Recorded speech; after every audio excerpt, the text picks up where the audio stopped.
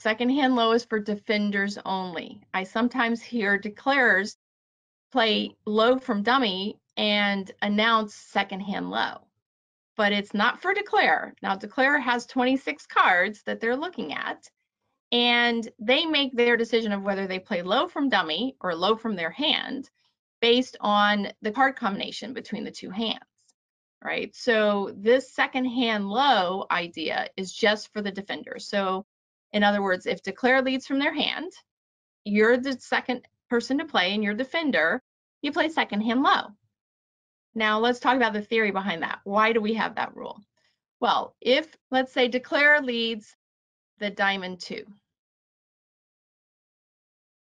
and you're sitting over here as second hand, and you have the ace and the 10 and the 8, and the dummy has the queen and the 9 and the 4. Okay, so declare leads the 2 of diamonds in your second hand.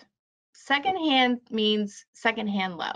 And what we're doing is talking about the theory behind it. Okay, so we play second hand low, declare plays the queen from the dummy, and fourth hand, your partner gets to capture an honor with, let's say they have the king.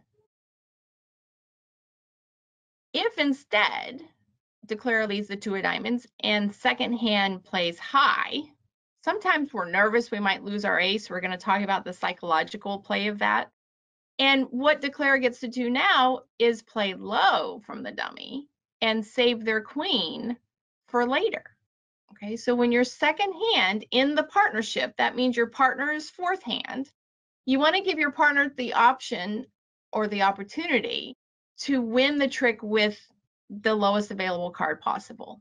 Okay, or in other words, to win an honor with their honor if they have one.